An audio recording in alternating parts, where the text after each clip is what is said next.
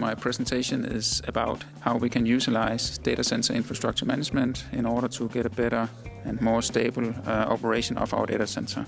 So if we have a solid data center infrastructure management system or solution, we're able to gather information from the physical layer in the data center, from all our IT devices and the buildings surrounding the data center, and analyze and utilize that information in order to make better decisions. So the software can assist us in making more intelligent decisions.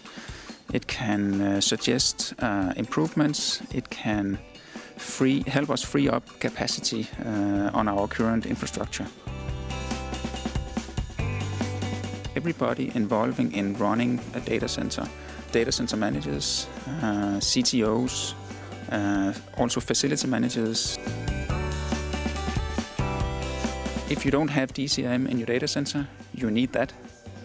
And when you have a solid DCIM solution implemented, there's so much more you can do, and I will also offer a glimpse of that future in my presentation on what you can achieve when you have a solid DCIM solution in place.